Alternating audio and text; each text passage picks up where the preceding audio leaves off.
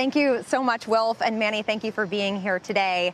Thank you for having me. So as Wilf mentioned, you're celebrating your 50th anniversary. You released a secular outlook where you're calling for a radically different macro outlook in the future.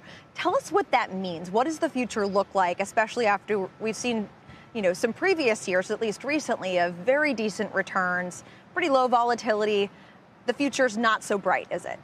Well, thank you for asking this. I think it's a long history at PIMCO. We're celebrating our 50th anniversary, and I think the reality is it's been a great 50 years. It's been great for equity market. It's been great for bond market. Returns have been very, very strong. It is unlikely in the next 5 years that we see the same type of return, and we've pulled back some of the expected return this year.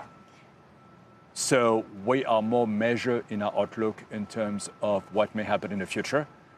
And even if the rebuilding is strong and the bounce is strong out of the pandemic, there are a lot of things we don't know and a lot of risk that may happen. In terms of the more near term, obviously inflation is front and center for a lot of investors these days.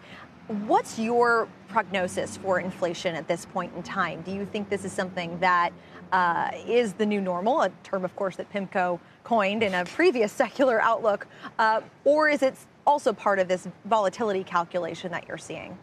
Well, I think there's two things. The first one is we think that inflation is temporary, and temporary is a very vague concept, so it may last 9 months to 1 year. We clearly all have anecdotal evidence of inflation, often linked to either the labor market or the supply chain.